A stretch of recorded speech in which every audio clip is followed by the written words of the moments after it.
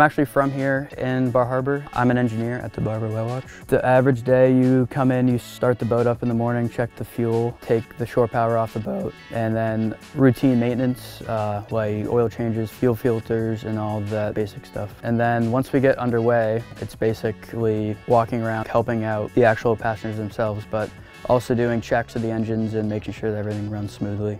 My name is Cody Modine. I'm an engineer at the Bar Harbor Whale Watch, and that is how tourism works for me.